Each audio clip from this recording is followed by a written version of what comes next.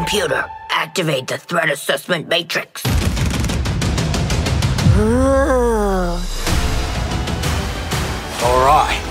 Toys, loaded guns. What are we waiting for? We can work with that. Hi, I'm Darius Sadigian, Studio Director at Rocksteady Studios.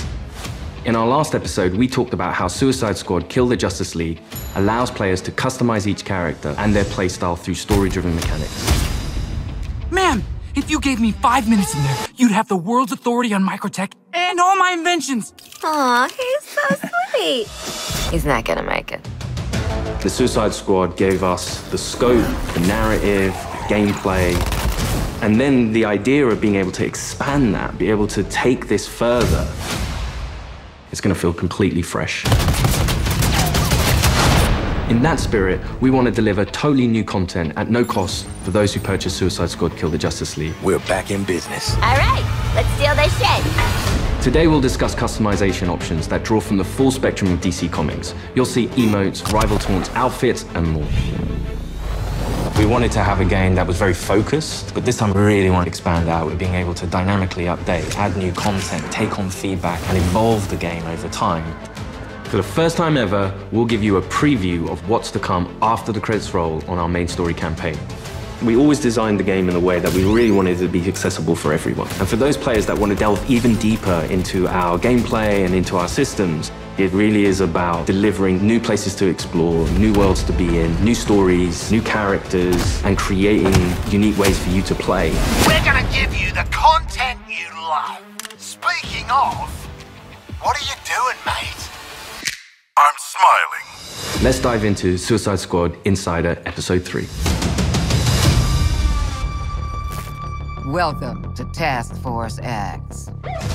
From the onset, Suicide Squad, being a squad, felt like the right fit for the kind of game that we wanted to make. You get to play with friends, you get to play on your own, but while you are playing on your own, you're playing with the squad, always.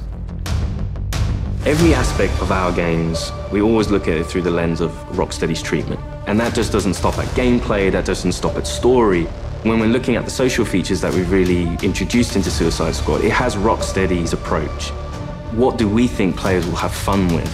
This game has the mechanics to play kind of socially, competitively, like none of our games have previously. And it really fits the characters of the squad. With multiplayer, we're leaning into the competition within the squad to show off your skills, show off your mettle, be the best one. I'm a freaking superstar. The squad are working together under duress.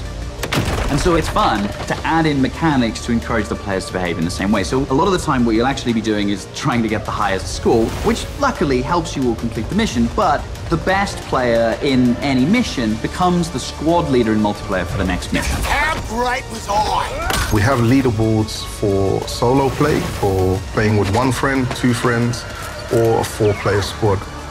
You're competing with everyone across the world. Cross-platform, it is the best of the best. Think you're hot shit on toast, but you're cold fart on bread.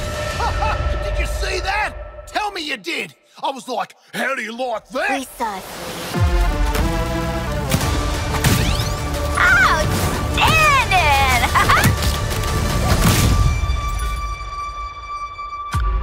There's some really fun incentives for playing together as well as playing competitively. You can use the equipment that other players have equipped on their characters in your squad with the AI playing as the characters. And those players whose bots you use get rewards for you using those bots. And that's a really fun feature that I think the players will be incentivized because they'll get something out of doing too.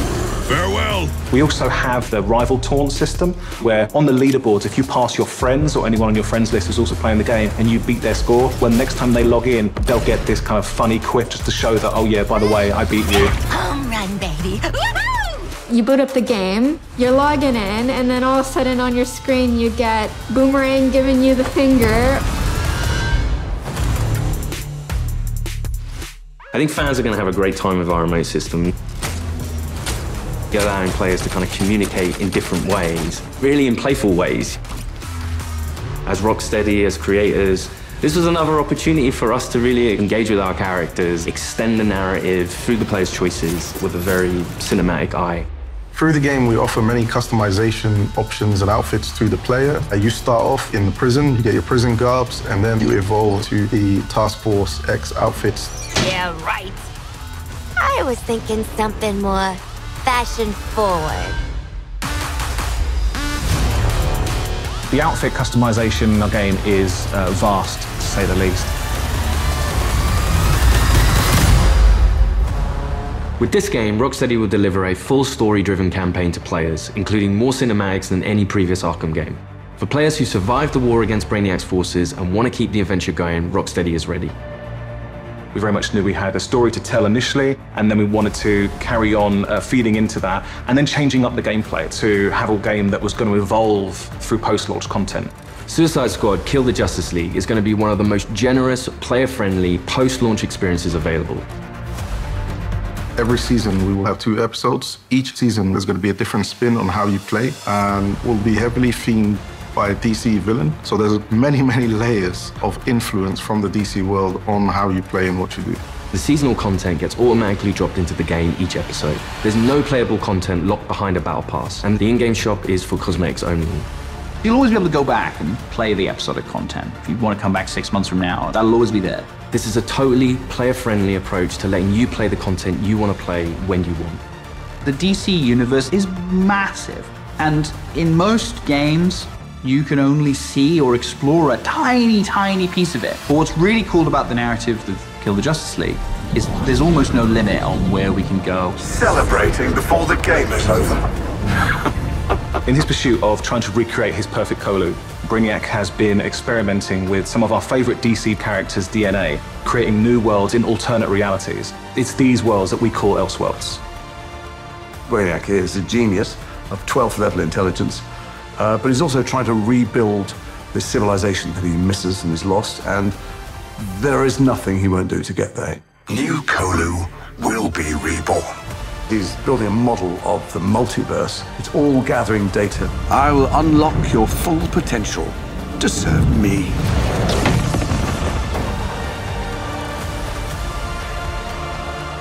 There's different versions of everybody in different universes, and their timelines have just diverged at some point. We've got lots of amazing characters coming up in seasonal play that I'm really excited for players to meet. And the Elseworld Principles gives us lots of flexibility and lots of room to put our own spin on them.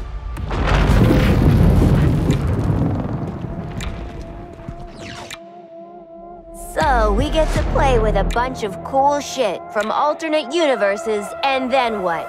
Retire? When Season 1 launches this March, you'll be able to unlock a new playable character for your squad, the Joker. At least buy me dinner first. The original Arkhamverse Joker has been dead for 5 years, but this is a new Elseworlds twist on the villain.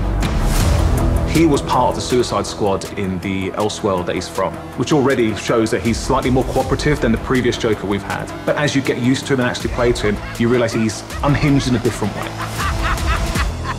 Not only has he got to figure himself out, but he's figuring out his place in this new world and this new squad. He hadn't reached supervillain status before Brainiac invaded, so, he's still a bit less experienced. I think we've taken him back to the kind of more vaudeville roots of Joker. He's masking insecurities with traditional Joker behavior. But deep down, he's not sure who he is yet. Lock him up. Oh, making new friends after a move is always tough.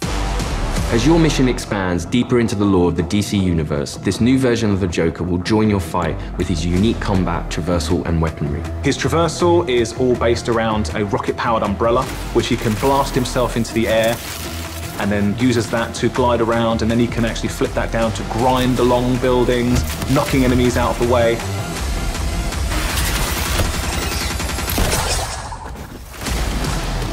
And the kind of frantic, vertical and horizontal energy that he has means you've always got to be moving and always attacking the enemies.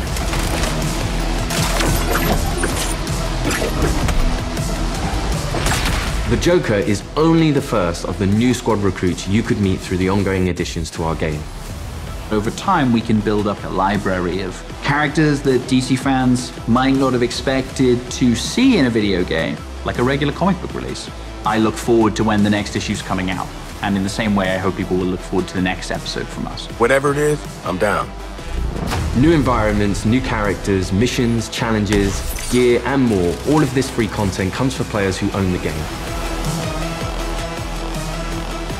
We can't wait for you to see what the future holds. With Elseworlds, the possibilities are endless. How do you like that? Thanks for watching this series. We hope you'll join us for Suicide Squad Kill the Justice League, a third-person action shooter where some of the wildest villains of DC Comics join forces to save the world from its greatest heroes. No, that's mental. We're not doing that. God help us. Yeah. I think players are going to be surprised about the depth to which they can craft a character. It comes back to player choice and player freedom. Everything from melee strikes into gunplay, which you could then go into a traversal attack. All of the combat moves flow seamlessly into another. The squad can be garish, they can be loud, and playing together with your friends in a multiplayer space is a really unique experience that you can't get anywhere else. What we've done with the Suicide Squad is to really expand those experiences. Not only just one character this time around, we've done it with 4 and we plan to do it with more. This brings back memories of my old Suicide Squad. Whether you're in for the main story or exploring what lies beyond, Rocksteady Studios is here to support our players while delivering exciting new experiences. Thank you for joining us and we'll see you at launch February 2nd, 2024.